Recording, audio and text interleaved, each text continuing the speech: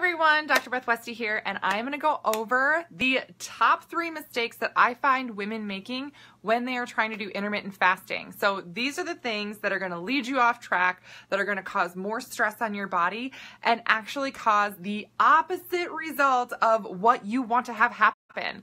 I am doing a 28-day reset that is starting February 5th. Right now, I have a flash sale, so you can save $50 on this whole reset. So if you are interested, click on the link, learn more about it, get involved. I'm only taking a certain number of women in this reset because it is going to be fast and furious and powerful. And we're going to go through details like this in person to make sure you're doing it correctly and getting the full fantastic benefits of intermittent fasting. So fasting mistakes that women make here. I'm going to go through them, talk about why they're wrong, and then some little things that you can do to make sure you're doing it correctly. Overall, when we talk about intermittent fasting, I'm referring to fasting that is at least about 24 hours long, and you're going to be incorporating, some type of nutrition in there to make sure your body is getting fueled correctly. So if you have never done fasting like this before, but you're interested and you want to, the reset is going to be perfect. I will walk you through it safely and efficiently so you're doing it right. If you've done it before and you're like, that sucked, great, then the reset is going to be perfect for you because it's going to be a completely different experience. If you are really looking to up your game, if you have not gotten the results you wanted starting nutrition for 2018, if you are really searching for something above and beyond, and if you're wondering just even if this is the right thing for you to incorporate, you can also message me, you can comment on the video. I'd be more than happy to chat with you on how to go through and do this. In fact, just because I am now a part of a different fitness routine for myself because I'm playing football, whoop, whoop, football, I actually had to change my intermittent fasting schedule to make sure my body has enough time to recover. The goal of intermittent fasting can be part of weight loss. It can be a part of a lot of different things, but ultimately there's a ton of health benefits to it. So if you're not doing it correctly, it can be a lot harder on your body than beneficial. So biggest mistakes that people make is that, again, so we're talking about the 24-hour fasting on average, but that you're not eating and you're not eating anything. You're thinking, oh, if I'm fasting, I am just out of food, like no food at all. It is just water and that's it. Nope, that's the biggest mistake when we look at women's bodies and how they react and respond, especially to stress. If you run out of fuel and if your blood sugar drops, it's actually going to cause an increase in cortisol, the stress response in the body. That's going to have a negative effect on what you want to have happen from intermittent fasting. So not eating at all is the first mistake. Yes, you're going to want to not eat full meals, but you're going to want to have snacks throughout the day. So instead of not eating, you're going to want to have small snacks, right? It's important to incorporate those on a regular basis to get a different result. Yes. Totally different, right? Like, this is blowing your mind right now that, oh my God, I get to fast, but I'm having snacks. Snacks are my favorite. Snacks are my favorite too. I'm just saying, I love snacks. So having snacks throughout the day is going to provide you that completely different result. You're going to get your blood sugar going. It's going to stay even throughout the day. Is it the same as if you're eating full meals all day? No, it's not. But you're also not completely depriving your body. When your gas tank is on empty, your car doesn't go anywhere, right? Same thing here. If you're not eating anything, your body is not going to perform or produce like you want it to. So it's really, really important. Janine, you're saying you're intermittent fasting today? Yes, perfect. Awesome.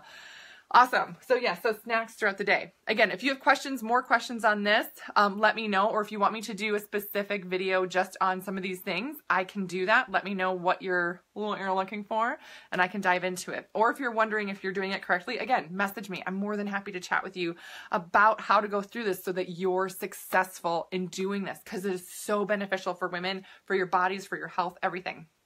Okay. The other thing too is that women don't drink enough water. You get hydration from the food that you're eating. So that's part of the liquid and hydration that you get throughout the day, right? If you're not eating full meals, you're missing out on some of that hydration. So if you're saying, well, I drink a lot of water anyway, and if I'm going to be fasting, I'm not, I'll just drink my water. You need to up that water intake. You need to increase that more.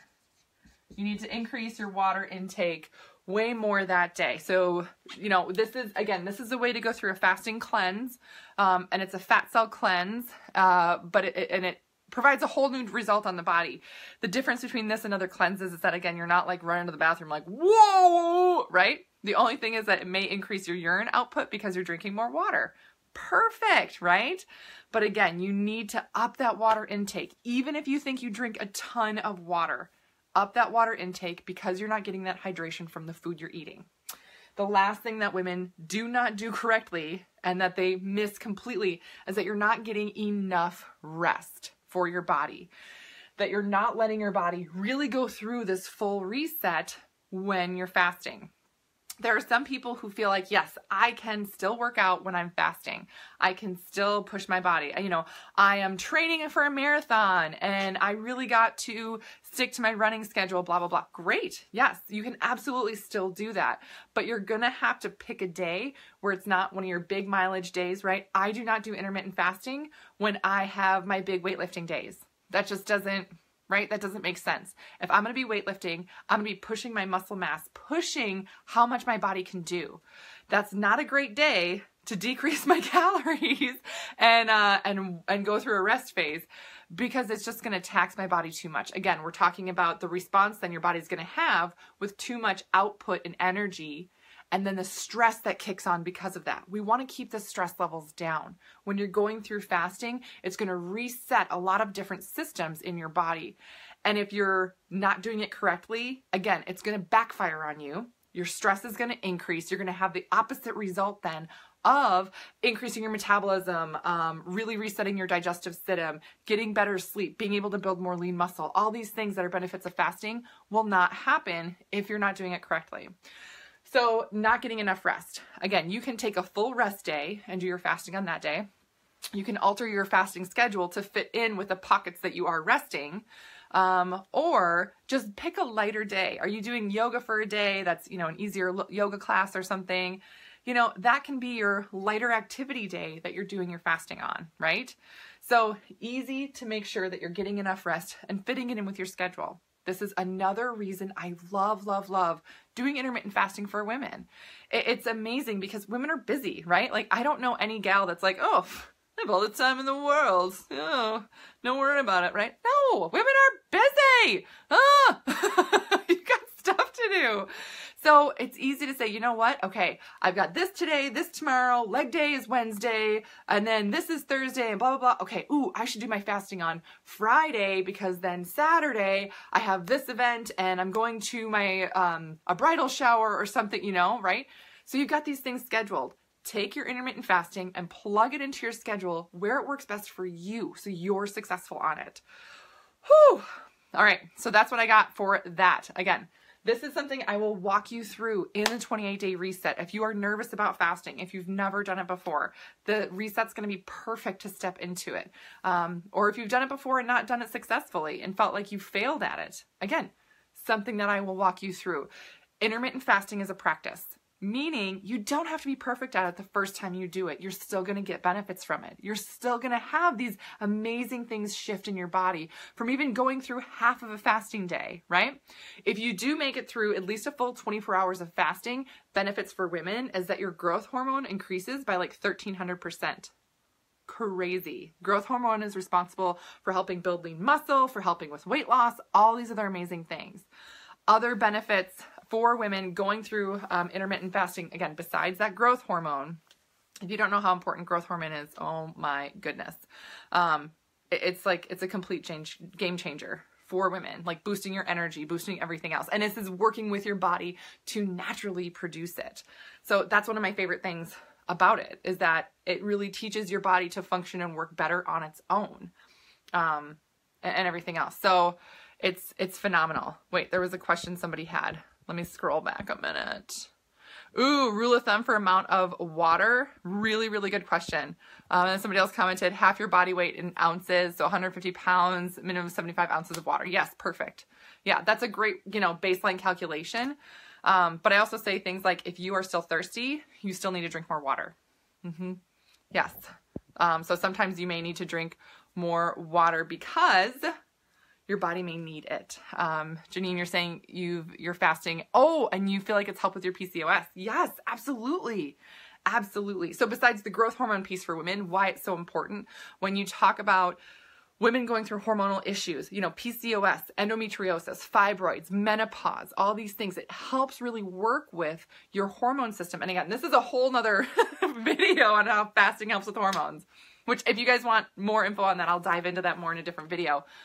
But it helps so much with that, and it really provides a different result. So if these are things that you are struggling with, if you are struggling with doing intermittent fasting correctly, making sure you can make it through the day, feeling like you are getting the best result out of what you're doing, if you have hormone issues and you're struggling with that and feeling like, oh, I keep screwing things up, I keep getting off track, that's okay. Again, throwing in some intermittent fasting can really help reset your system really fast to get you right back on track. So if you're interested in this 28-day reset I'm doing, click on the link, get signed up. This flash sale is not going to last very long, and it is capped at a certain number of women. So if you want in, do it sooner than later.